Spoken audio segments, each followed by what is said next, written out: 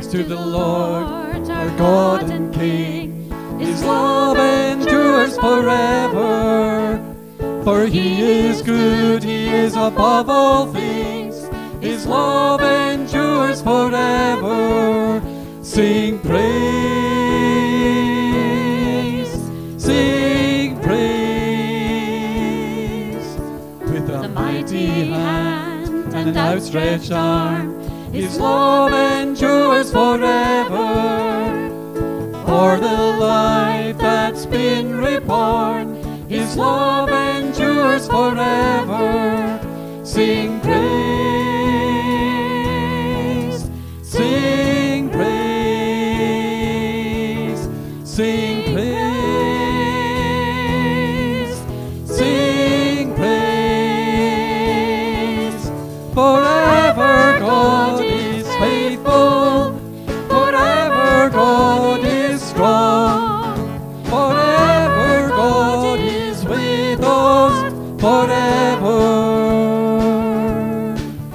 forever. From the rising to the setting sun, his love endures forever. And by the grace of God we will carry on. His love endures forever. Sing praise, sing praise, sing praise, sing praise. Forever God is faithful, forever God is strong, forever God is with us, forever, forever God is faithful, forever God is strong, forever God is with us, forever, forever.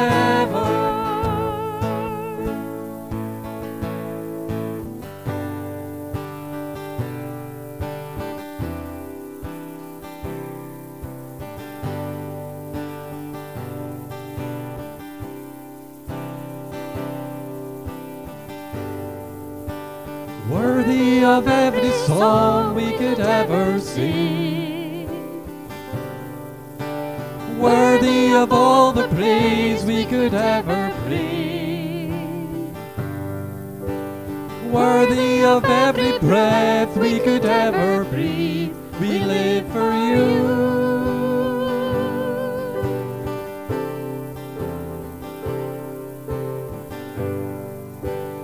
Jesus, the name above every other name. Jesus, the only one who could ever save. Worthy of every breath we could ever breathe. We live for you. We live for you.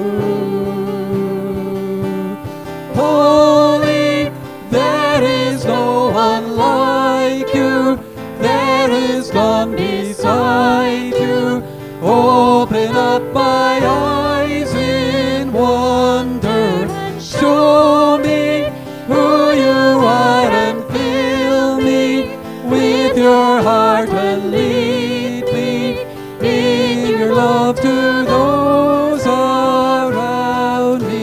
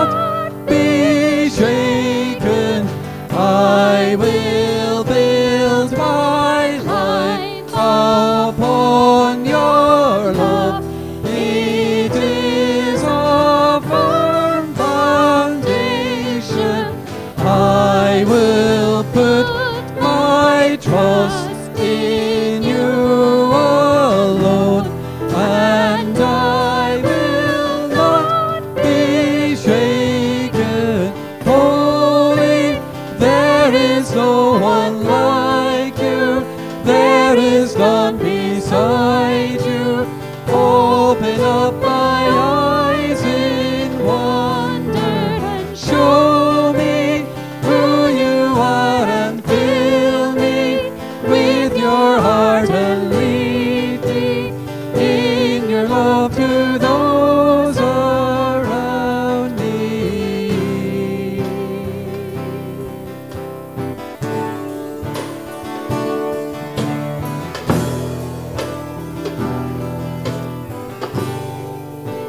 Yeah, Lord God, your love surrounds us.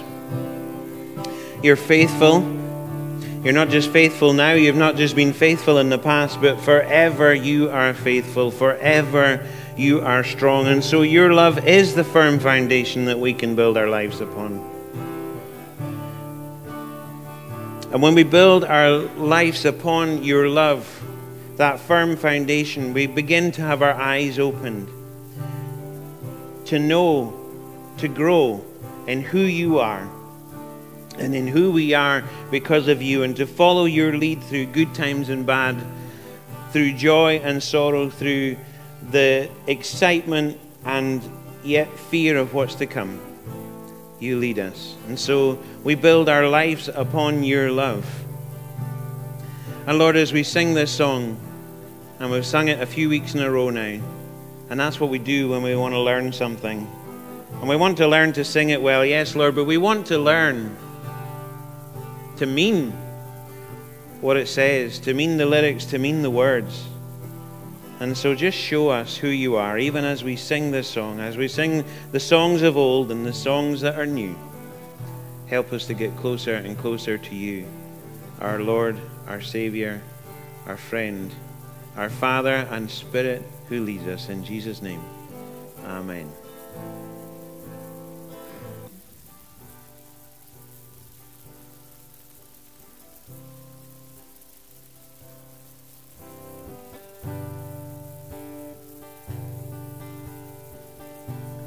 When I survey the wondrous cross on which the Prince of Glory died, my richest gain I count but loss, and pour content on all my pride.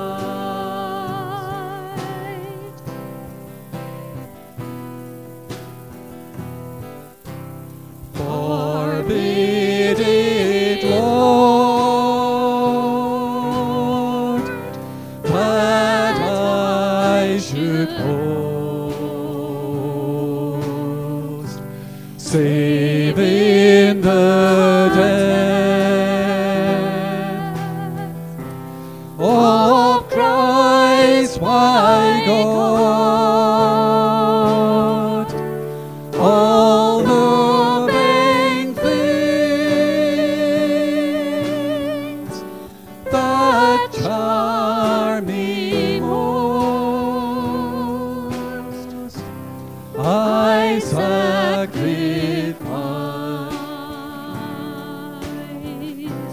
them to his blood.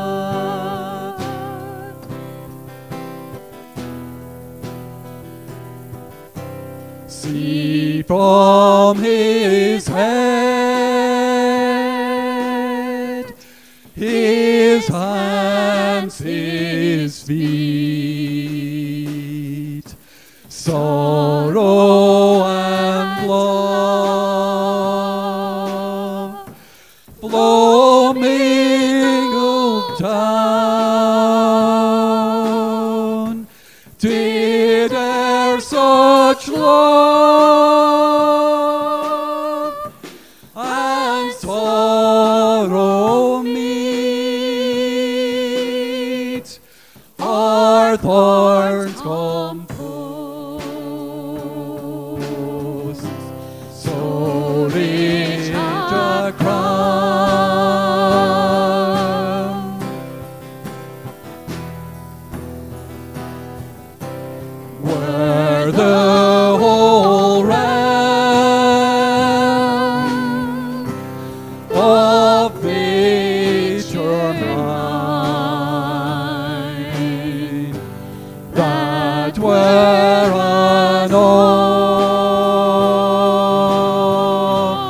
being far too small.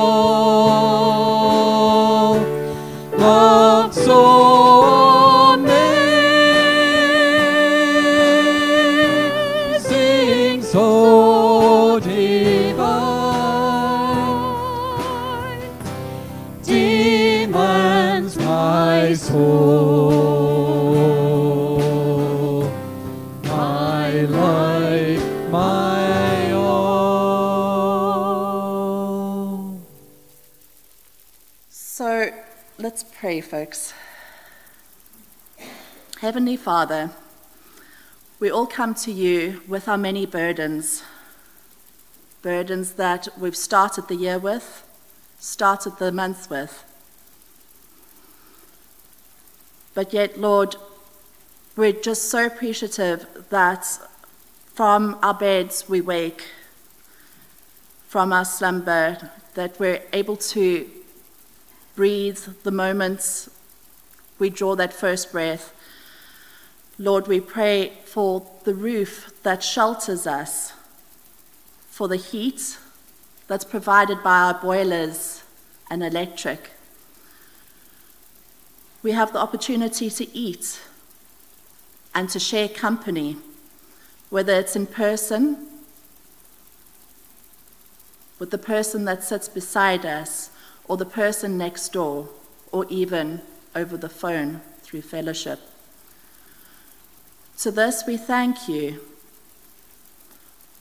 as we're well aware that so many suffer and may not benefit from the same luxuries as what we have. Lord, as we've reached January, hooray, after December of uncertainty and last-minute plans, after the Christmas period, January tends to be a month of reflection, and sometimes a little bit too much reflection at times. When the house is dark once again, the holly jolly music and flashy lights have been packed away, and our minds start to pine for better times. Thank you, Lord, that there is help out there, help through a friendly face at the door, through groups where all we need to do is ask. And living in the Highlands, we give thanks that we have nature all around us, for the creepy crawlies, the birds that start to sing at dawn and dusk now as the nights or the daylight hours start to draw ever so longer. We give thanks for the folk that have access to charities, and the charities which have the ability to benefit from and help towards mental well-being, like Clarity Walk, Birch Walk Highlands, and Befrienders Highlands. We thank you, Lord, that the church is also a fantastic encouragement and enticement to meet up, learn, and comfort one another. Lord, we pray for those in our community at the barn, whether in Inverness or further afield, as now with technology enhancements, so many are able to watch the services and activities within the church, as well as further afield. We pray for Mike, our minister, Laura, and the children, for Izzy, that's constantly on the ball, and for Becky, running between two churches, which certainly can't be easy. Lord, we also pray for the amazing volunteers that keep our church moving, whether it's through maintenance, the sound desk, Sunday school, and so many others. Lord, we thank you for these folk, and we pray that you draw in those that may add and assist with their gifts to benefit our church as it grows. We pray for those that are suffering, for those that have both visible and hidden hurts, as we remember loved ones that are needing your healing hand and comfort. We remember those that are lifted up to you through the various prayer chains for those that are close to our hearts. Lord, as we take a moment to pray for them, hear our prayers.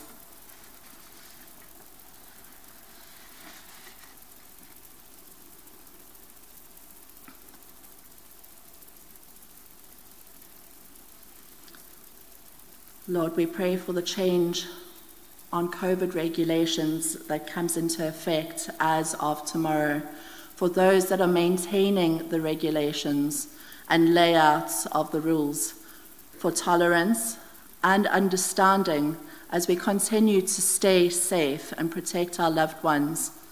We pray for all folk involved in fighting, supporting, and recuperating.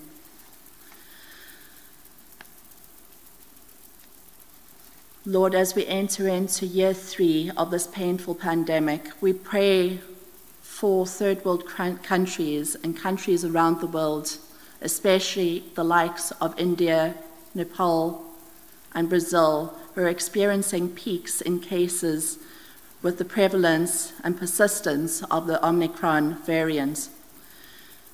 We grieve all those that have been killed by the virus, all who have lost loved ones, all who care for the sick. Over 5.5 million deaths have officially been reported worldwide, yet some estimate shows over 19 million.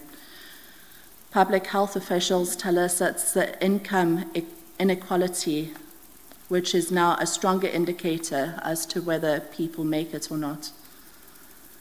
Let us hold ourselves accountable by working for more accessibility to vaccines and adequate health care for all. Lord, we pray for Tonga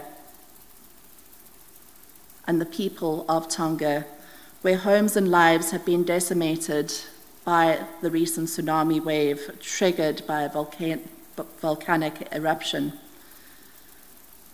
The island remains largely cut off from the outside world because of electronical grids going down. Lord, you are everywhere and can be anywhere. May all those who are lonely and alone feel your solace of your everlasting mercy and abiding presence. May your presence be known to all who are weary and heavy laden. Lord, we pray for those in the Ukraine as troops from Russia approach their borders and anxiety of an impending attack arises. We pray for all those whose lives have been turned upside down by political and economic upheaval, especially Kazakhstan and Haiti. Protect all your children, Lord, as fear looms and dark danger lurks. Shelter those whose lives are dictated by war, tyranny, and greed. May those in spheres of influence not just make decisions for their own benefit. Turn all our hearts towards serving and protecting those who are vulnerable. Lord, as we go into this week, we pray for the heartbroken Jewish siblings after hostages were taken, and pray for those of other faiths, especially for the family of the folks in the recent attack in Texas.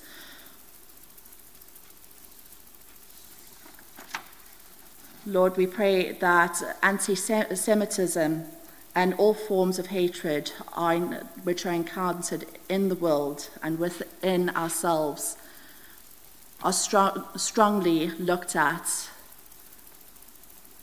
and re-evaluated. Lord, help us to draw strength from that which January might not have provided, but yet there to help. Lord, thank you that you are there to help us as we fall. Pull us up from rock bottom so we can stand up tall, and as a Christian, walk with us in every step of the way. Lord, hear our name, even though we may be looking like Bambi, looking in front of a car, blinded by headlights. In your name, amen. Growing young. Growing young sounds like a slogan for a cosmetics company. And cosmetics is a multi-billion dollar industry, and we are obsessed with staying young, and that's what that proves. Yet, in reality, there's not a thing that we can do about it. Even the youngest of us is growing old. Sorry, folks, now that I've reached middle age, that's the kind of what optimism has gone to a bit of pessimism in that front. And the church is generally growing old too. In every denomination, in congregations of all shapes and sizes, in most countries of the world, the age profile of the church is getting higher and higher. And there's some great exceptions to that, but generally the rule is the church is getting on a bit. But just now, as I said at the beginning, along with King's Inverness across the road from us, there are a group of barn folk involved in now the second year of this growing young learning community, funded by Inverness Presbytery and the Goodness Project funds. Most of the journey so far has been during the pandemic, and the effect of which has been the decimation of youth ministry, as reported by large city churches in the Central Belt just as much as anywhere else in the country, even the world. And ironically, during that time where technology provided a huge opening for digital connection for older people, it had the opposite effect on tech-savvy youth. And I think that took us all by surprise. So even the relatively small numbers of young people regularly involved in church life before 2020 has been hit really hard.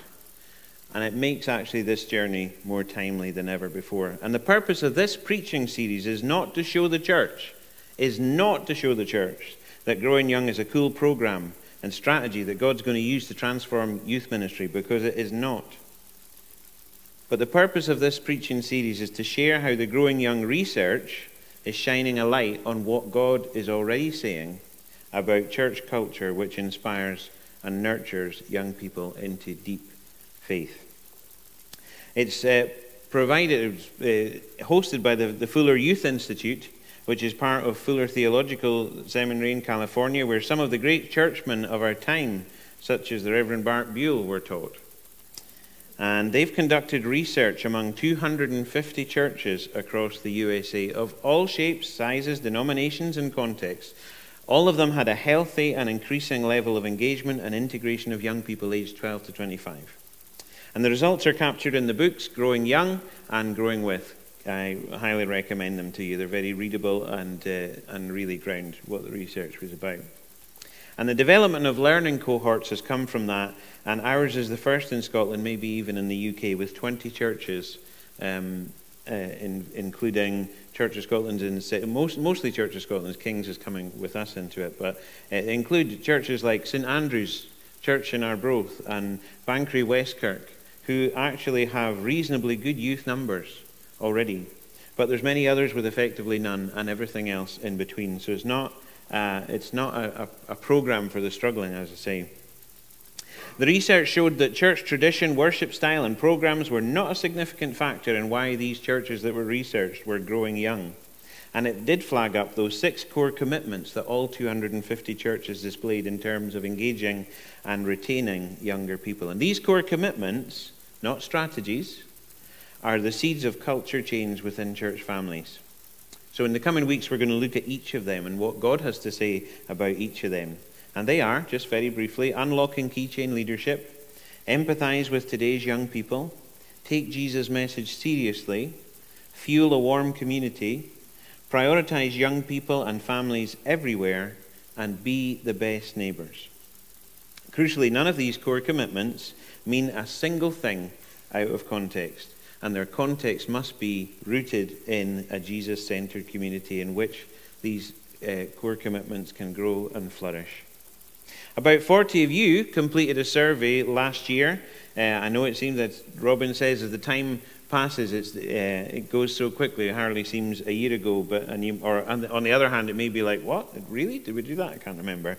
But it produced a growing young church assessment report for us, which I'm going to share again by email, as well as the book recommendations.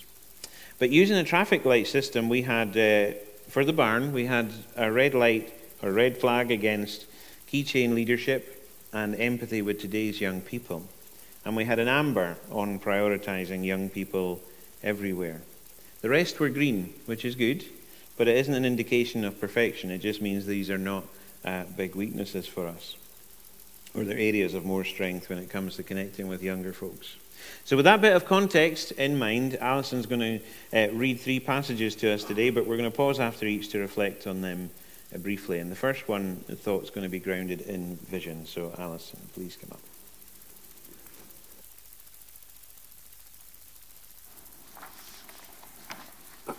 First reading is Psalm 145, verses 3 to 12.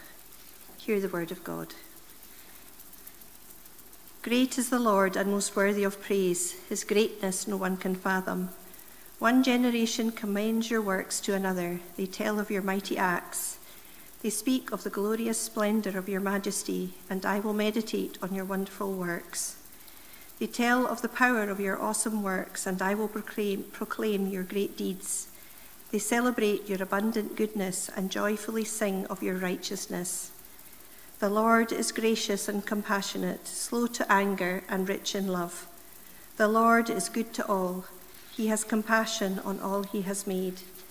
All your works praise you, Lord. Your faithful people extol you. They tell of the glory of your kingdom and speak of your might, so that all people may know of your mighty acts and the glorious splendor of your kingdom. Amen.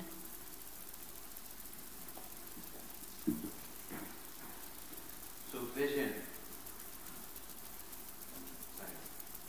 Vision. The word vision has become fairly commercialized in our culture today. It's a punchy slogan that's meant to attract people to what a company or an organization is all about. And we may think it's a bit gimmicky, but God's word is very clear and serious about vision.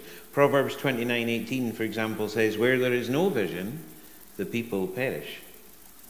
Vision is about not our vision, not our ideas, but God's vision and revelation to his people through vision. A church's vision on a website might give newcomers a bit of insight or info about the family, but the primary purpose of vision is to guide those whose it is towards its realization. So it's a destination and a guide and a waymarker.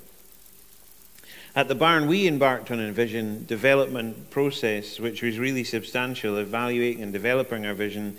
And it started in 2015, and it's in a way still ongoing. But the big work happened in 2015. And that included from reframing our vision statement to distilling what our core values were, or rather how we'd communicate them, to restructuring, and that just happened last year, to finally restructuring our leadership model to facilitate that vision. Now we can put the Barnes vision and values into 2 sentences. It was much more difficult in those early days how we would communicate it, but it's naturally come to life in this distillation. Here's 2 sentences. We aim to live a worshipful life founded on a Jesus lifestyle built on rock-solid relationships. And this means developing a culture of experiencing God's presence, impacting the world around us by sharing and being the good news of Jesus Christ, and growing in relationship with him and each other in everything we do. That's our vision. That's our direction. That should be increasingly our experience as we live it out. Now, the portion of the Psalms is a long psalm, but the portion of the psalm that we just read never specifically was a guide for our vision development process that I can remember, but it is so similar. It's a vision casting psalm. It's a wisdom psalm.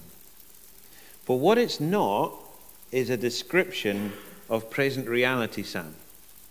You see, tracking the history of God's people, Israel, through the Old Testament and the church in the New Testament and its history ever since until now, there are very few points where we could read this and say, that's exactly how the worshipping community is. It is, however, painting a picture, casting a vision of what the worshipping community of God's people should look like and could look like.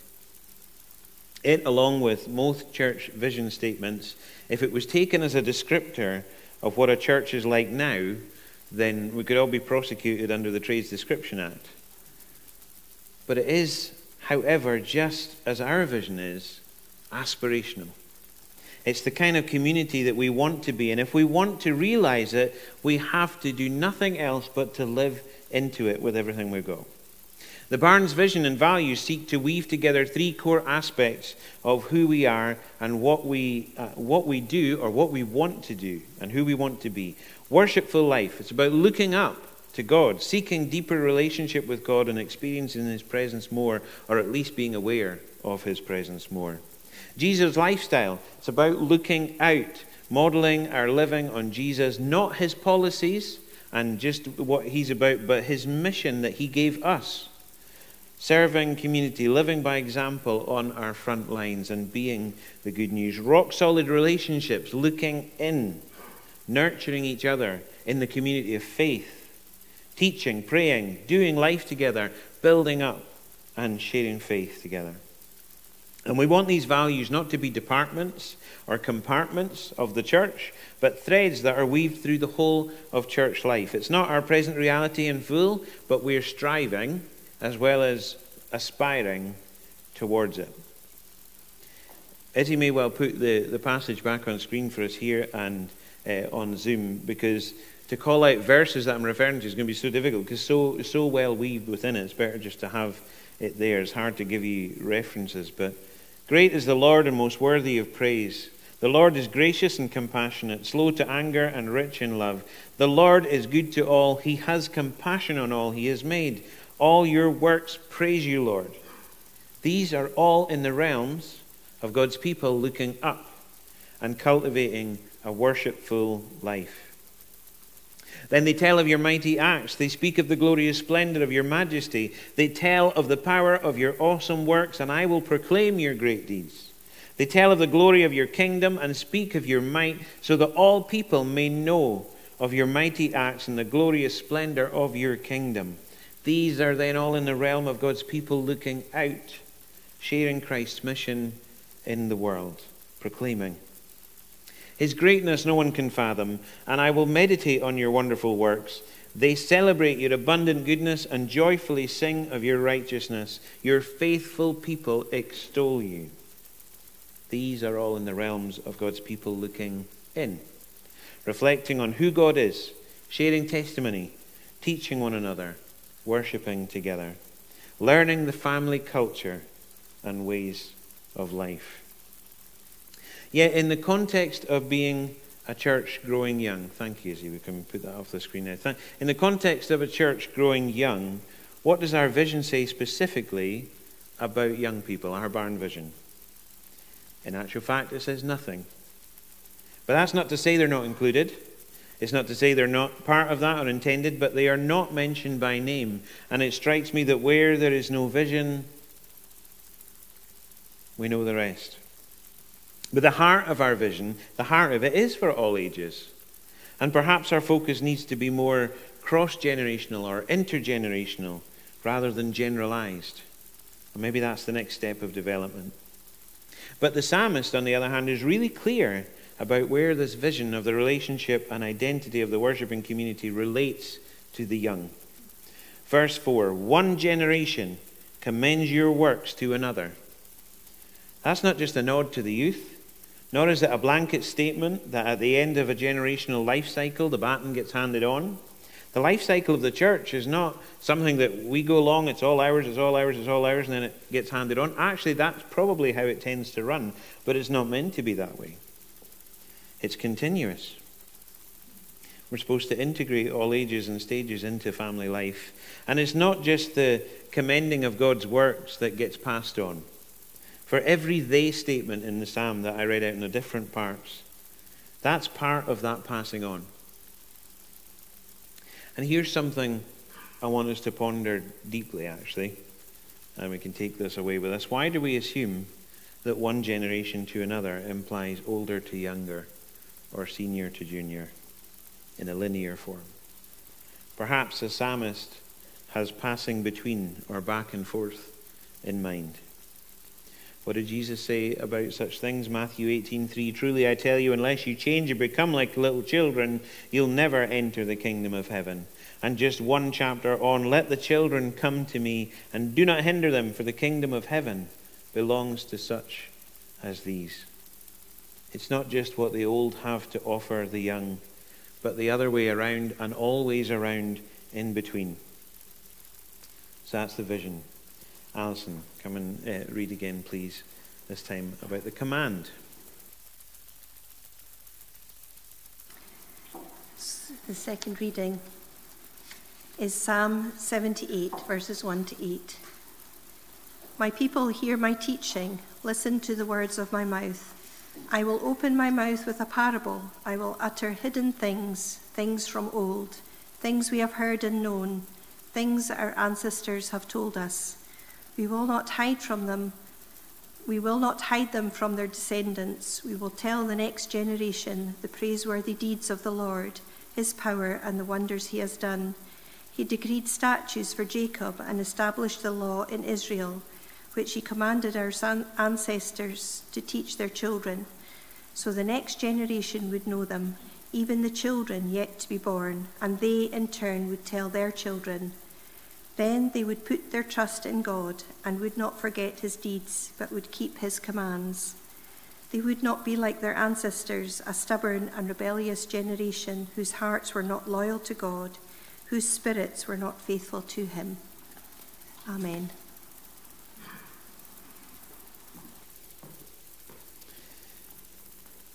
Thank you again, Alison, and you're welcome for helping me get your step count up today. The command. The Psalms can often be very direct, pretty hard-hitting. And I must be honest with you, by this time in my life, I've come to value a straight shooter much more than my younger self would have done. That doesn't mean I'm any more keen to be hit between the eyes, but I actually honestly believe it's good to know where you stand with people. And a distinctly Scots phrase that we could put into the psalmist's mouth from the parody of the First Minister's early COVID briefings, the psalmist is saying, you've been telt. In the Psalm 78, we are indeed telt, not just the vision and wisdom of passing on tenets of faith and sharing faith between generations and the wider community. We are reminded that it's nothing less than a command from God. Not only that, it's a command that previous generations have failed to adequately keep. And we can take at least two things from that. Giving our all to turn the tide when it comes to young people's engagement and experience of the faith is not just a succession plan to keep the church moving and going and for its survival. But it's a command to be obeyed. It's not for us, and it's not even for them, but it's for God. And the other thing is that we needn't hang our heads in shame and read ourselves as the failed ancestors. We're part of a very long struggle, and we're in good company. For every generation represented in church today, there are some heartwarming stories of offspring developing faith and personal relationship with Jesus. And that is absolutely praiseworthy and awesome. But for each one of those, there are many more heartbreaking stories of children leaving church and faith behind, despite the best and very similar efforts of faithful Christian parents.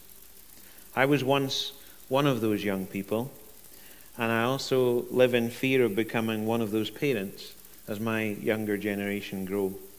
And the enemy loves to taunt us with that.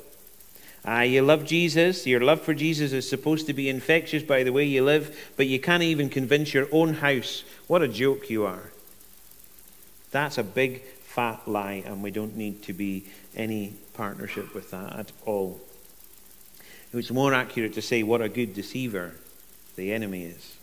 Because deep down he knows he's ultimately lost, but he'll try and take as many of God's children with him as possible. And if he can convince us that we're failing, that's a great foothold for him.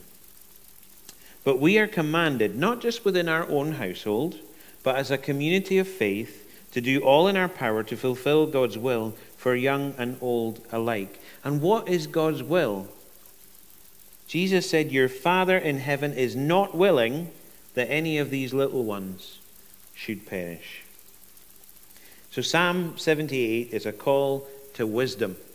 My people hear my teaching. Listen to my words of my mouth. I will utter hidden things, things from old, things we have heard and known, things our ancestors have told us. We will not hide them from their descendants. We will tell the next generation the praiseworthy deeds of the Lord.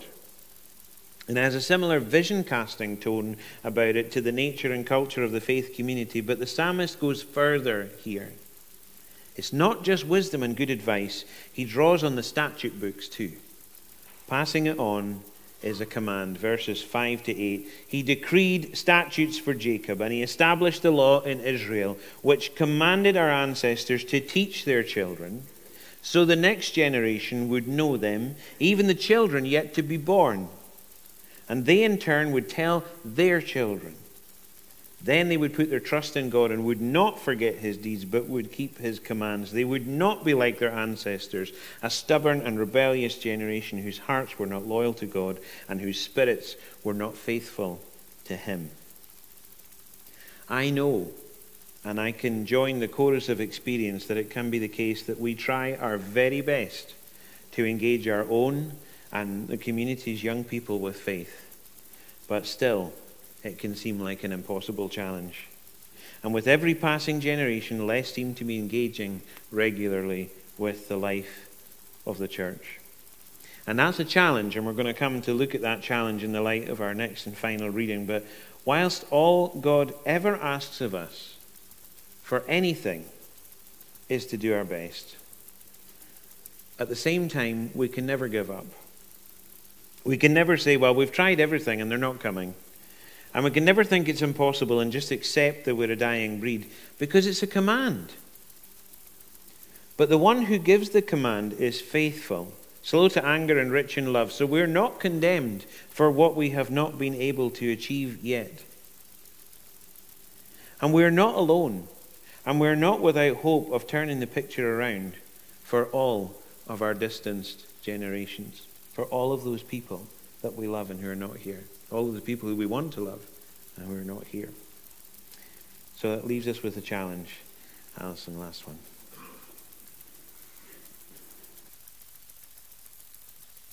The final reading today is Matthew 25, verses 34 to 40. Then the king will say to those on his right, "Come, you who are blessed by my Father, take your inheritance, the kingdom prepared for you since the creation of the world. For I was hungry, and you gave me something to eat. I was thirsty, and you gave me something to drink. I was a stranger, and you invited me in. I needed clothes, and you clothed me. I was sick, and you looked after me. I was in prison, and you came to visit me." Then the righteous will answer him, "Lord, when did we see you hungry and feed you, or thirsty and give you something to drink? When did we see you a stranger and invite you in, or needing clothes and clothe you? When did we see you sick or in prison or go to visit you?" The king will reply, "Truly I tell you, whatever you did for one of the least of these brothers and sisters of mine, you did for me." Amen.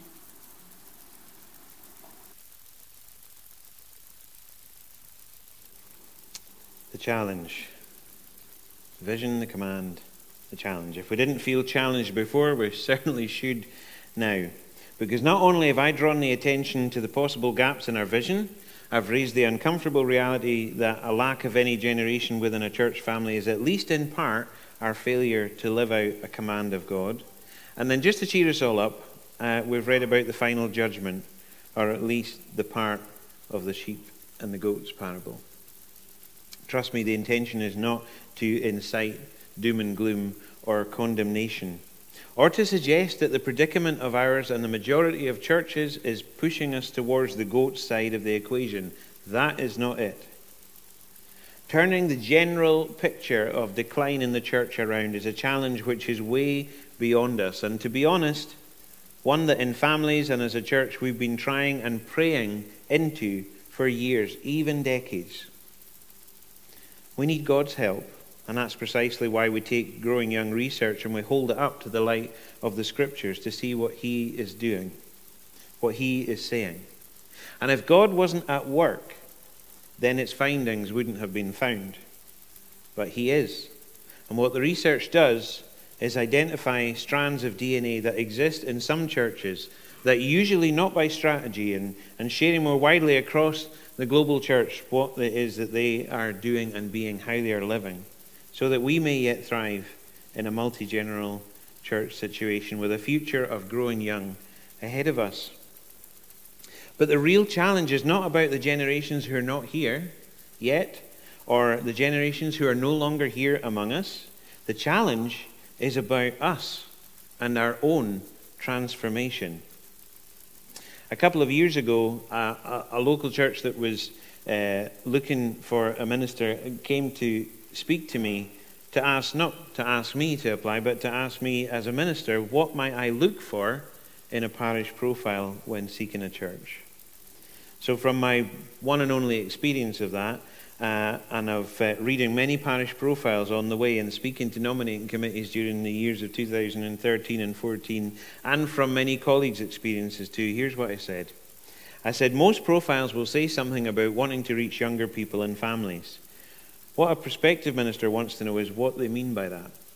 Because it's often about hoping for a return to the church's past fortunes, where there was lots of young people and families around. Maybe the 1950s or not much after, or certainly before. They won't usually have accounted for doing anything substantially different to achieve that goal, or how they might create the environment to sustain it. What they hope for is a return to how it used to be. But if how it used to be isn't being achieved by the way that we've always gone about it, and it's something one person can't change, that's the case. It's not going well. I'm not saying it's not a criticism in that sense that people are churches we do expect the impossible. We expect things to happen, but we don't really think about how much do we have to change to happen. Well, we keep doing it. We're doing our best. We tell people, we tell youth, we advertise this, we do that, we do whatever. But we have to be willing to think differently and do things differently, I believe. We're learning through the growing young cohort to expect the unexpected, not the same old, and expect to see fruit in the unexpected places. One of the chief researchers who we've had direct access to because of the pandemic, all of the whole cohort has been on Zoom, and Jake Mulder, who is one of the directors at Fuller Youth Institute, he shared this thought-provoking story of something that happened to him and his own family. It's a real story. They live in California, and one year they wanted to grow a crop of pumpkins in their garden and make it an educational experience for the kids as well.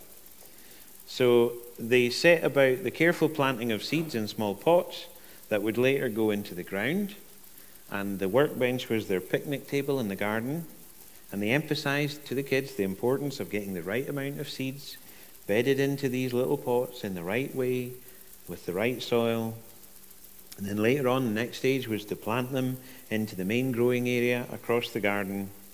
And then they put up the appropriate fences to keep the particular Californian-style wildlife away from them while they grew. And for weeks and weeks, they monitored and cared for the crop as it began to spring shoots and grow. All of this demonstrating to the children that if you follow the well-known steps, good stuff's going to happen. But one day, they were horrified to discover that a large animal had broken their fences and destroyed the entire crop. Parents and children were disappointed. So disappointed. A few weeks later, they were having lunch at their picnic bench when one of the kids stubbed their toe on something hard underneath.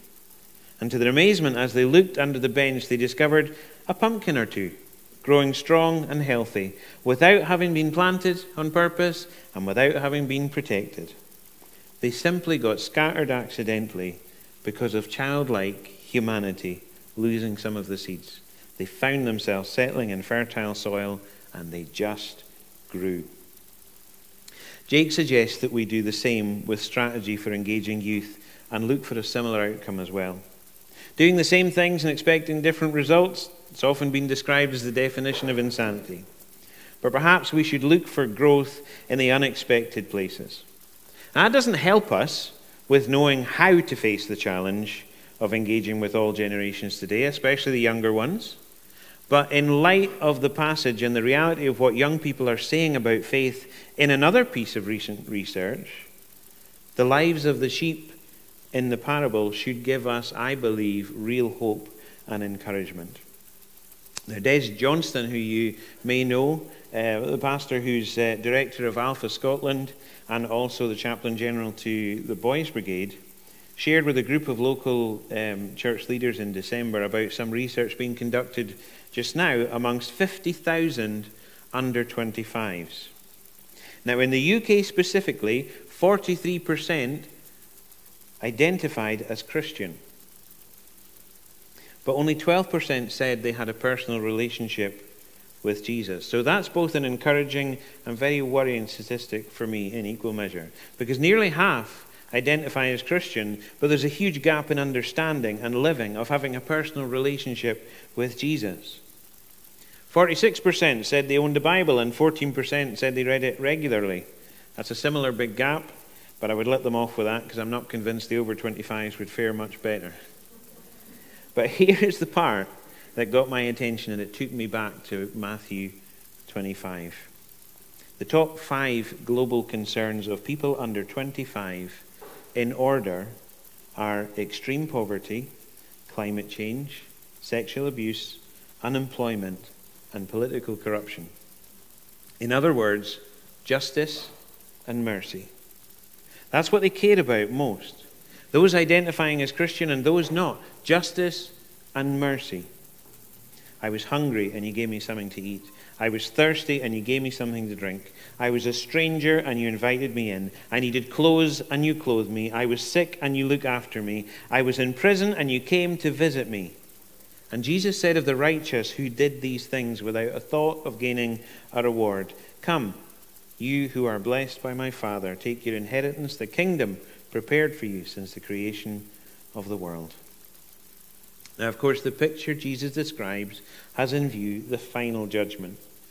Or, rather than the final judgment, the commissioning service for the new heaven and new earth upon his return. We don't know the day or hour that will come, but we do know it's coming.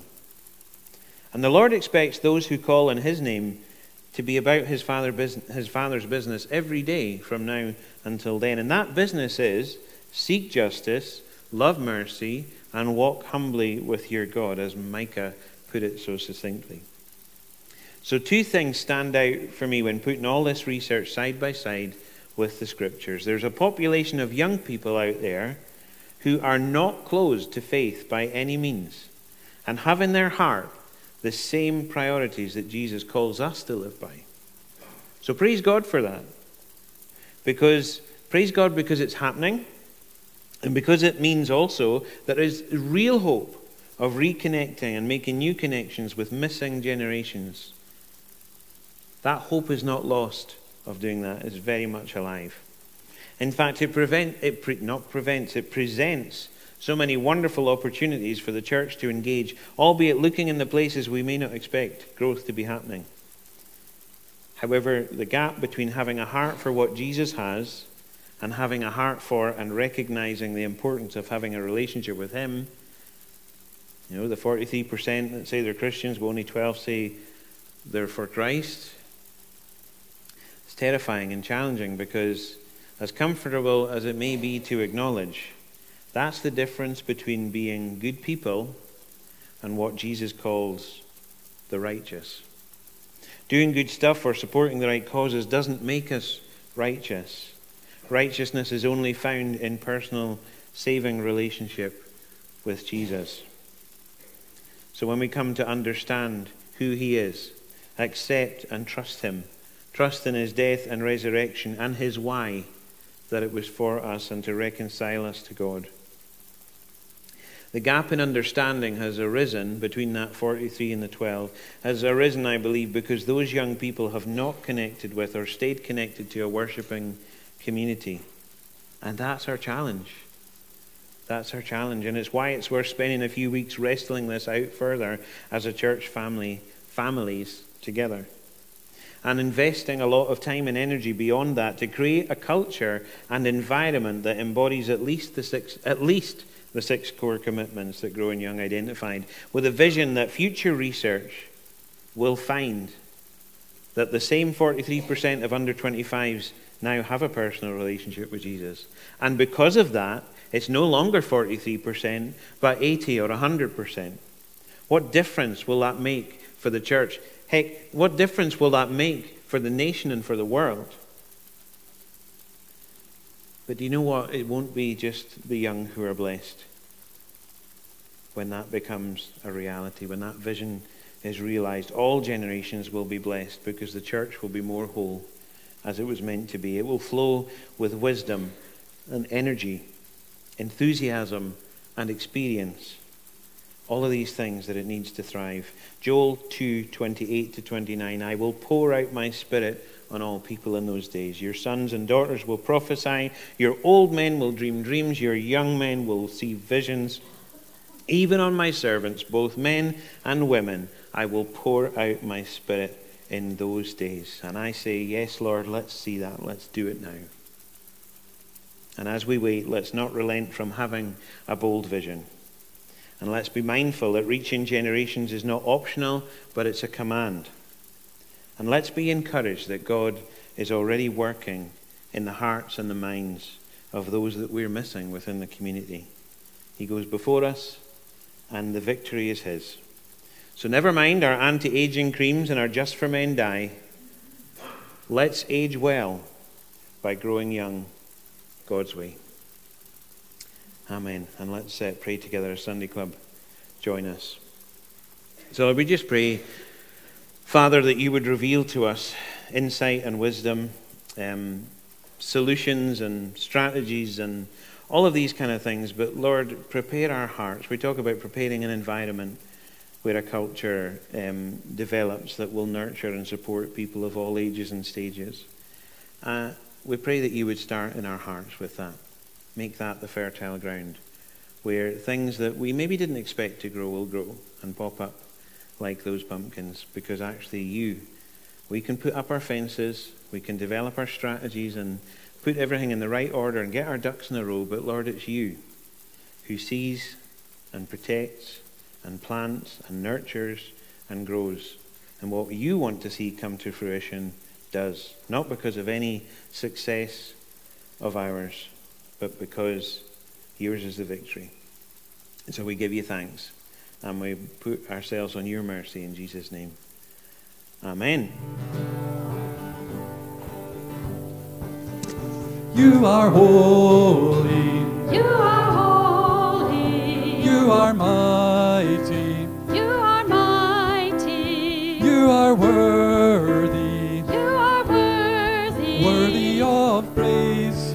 Worthy of praise. I will follow. I will follow. I will listen. I will listen. I will love you. I will love you. All of my days. All of my days. I will sing to Lords, you are and King of worship kings. the You are mighty King God, who Lord is of worthy. everything. I You're will love Emmanuel. and You're the great adore I him, am. and You're I the will Prince bow of Peace. down Who is before the him. Lamb? You're I the will sing living to God. You're my and great worship praise. You the will reign King forever. who You are is ancient of worthy. days. You I are will love Alpha, and Omega, adore beginning him, and end. and You're I my will bow Savior, down Messiah, before Redeemer and him. friend. You're my Prince of Peace, and I will live my life for you. You are holy. You are holy. You are mighty. You are mighty. You are worthy. You are worthy. Worthy of praise. Worthy of praise. I will follow. I will follow. I will listen. I will listen. I will love you I will love you. all of my days. All of my days.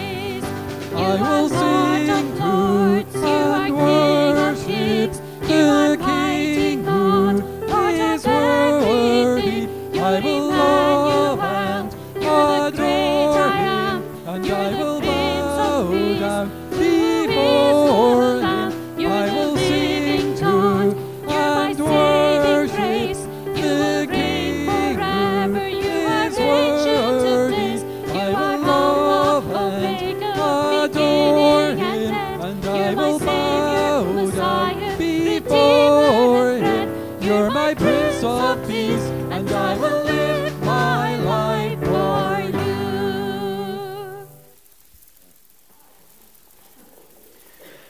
May the grace of our Lord Jesus Christ, the love of God, and the fellowship of the Holy Spirit be with us all evermore. Amen.